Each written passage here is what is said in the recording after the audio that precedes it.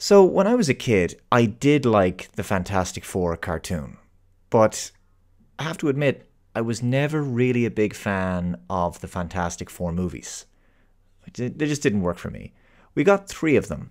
So the first was way back in 2005, and it starred Jessica Alba, Chris Evans, Ioan Grufford, Michael Chiklis, and Julian McMahon as Doctor Doom.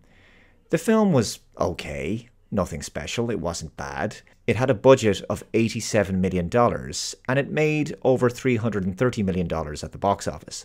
I was actually thinking about this film recently, given the fact that another Fantastic Four movie is on the way. Where would this movie stack up in comparison to current MCU offerings?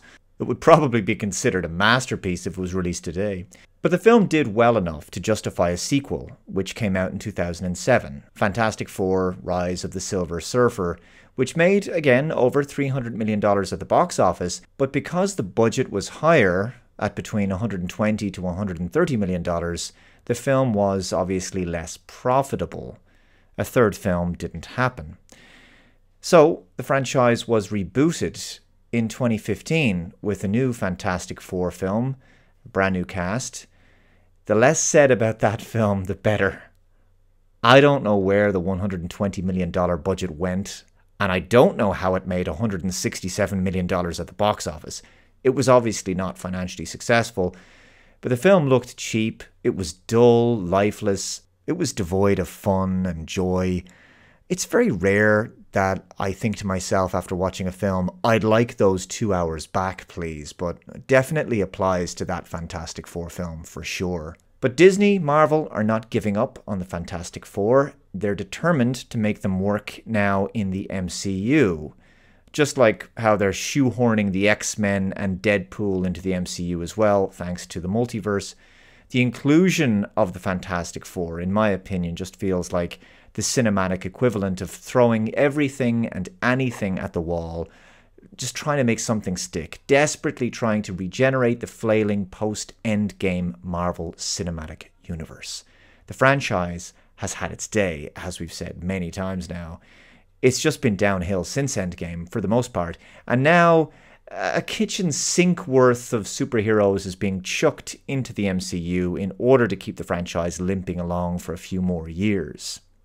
The news now has been confirmed that the upcoming Fantastic Four film will not only feature the Silver Surfer character, but will also gender swap the character, making the Silver Surfer a woman. This article is from Deadline. The Fantastic Four. Julia Garner joins Marvel Studios movie as a Shala Bal version of Silver Surfer. The changing of the gender of the Silver Surfer just feels like yet more MCU. Now, the character of Shala Bal did become the Silver Surfer in a parallel universe in Marvel Comics, but the primary version of Shala Bal did not become the Silver Surfer. But nevertheless, the Silver Surfer has always been traditionally male. So why make this change now? I mean, it all feels very current year, doesn't it? Because stunning, because brave, because Disney is gonna Disney these days, and they still can't read the room that woke has no popular support among general cinema-going audiences. It's like they still haven't taken on board the mocking they received from the Panderverse episode of South Park. Productions are being made for an audience that seemingly doesn't exist. I mean, take Star Wars fans, for example, who've made their dissatisfaction clear when it comes to the like-to-dislike ratio for the trailer for The Acolyte. A few years ago, hardcore fans of pop culture franchises were annoyed by the intrusion of woke. But I think now they've passed beyond the angry phase into just outright apathy. They don't care. Now I just see the whole woke fiasco for Disney as clownish and amusing. Nothing has been learned, and that's okay. I'm seeing indie filmmakers, fan filmmakers, and writers forge ahead with the creation of a new parallel culture for fiction and science fiction. Brand new original stories and franchises. What's hilarious is watching Disney still think anyone cares for their current output.